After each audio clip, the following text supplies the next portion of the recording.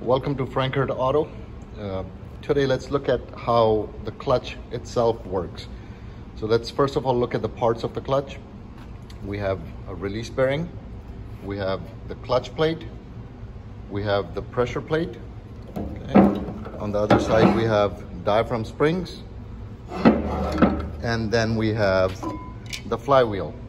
So flywheel is what gets attached to the crankshaft. The flywheel spins at the same speed as the crankshaft. So we can compare these parts to the brake parts. It pretty well works opposite to the brake parts.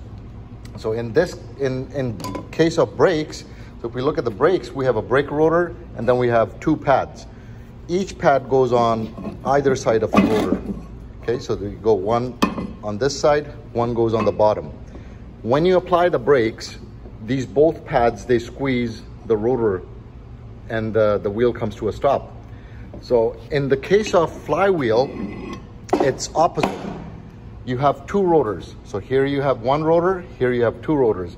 So flywheel acts as one rotor, your pressure plates acts as a second rotor.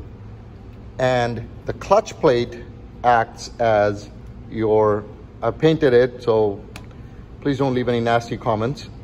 The clutch plate itself acts as your pad. So you got one pad, two rotors. Here you have one rotor and two pads. When you step on the clutch, this release bearing, it pushes on these diaphragm springs. So these diaphragm springs, they go down. As the diaphragm springs go down,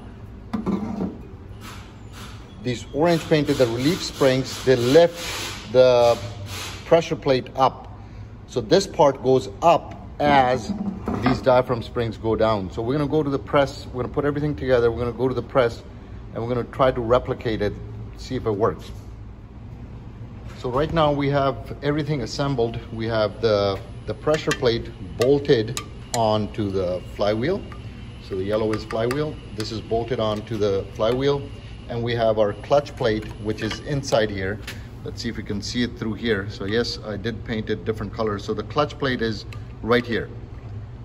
So because of the pressure from these diaphragm springs, the pressure plate is squeezing the clutch plate between the basically the clutch plate is being squeezed between the pressure plate and our flywheel until we press these fingers, the diaphragm springs, down. So we have the whole assembly on our hydraulic press. So what we're gonna do is we're gonna press it down. We're gonna press down on the release bearing. You will see these fingers, the diaphragm fingers go down. As these fingers go down, these orange, the ones that I painted, these orange springs, there are three of them on this assembly, they will start lifting the pressure plate, which is red. The pressure plate is going to release, it's going to go up, and it's going to release our clutch, which is, I painted it in silver color. So you will see, let me just grab a screwdriver, so just in case you didn't see that. So this is our clutch plate. You can see there is absolutely no gap between the pressure plate and our clutch plate. But as the springs push down, you will see a gap and we'll be able to move the clutch plate up and down. Okay, let's try this. So you see these fingers going down. As they go down, this orange, the bottom springs, they make the pressure plate move up. Now you can see the gap. So here's our gap. Okay, and now I can move the clutch plate.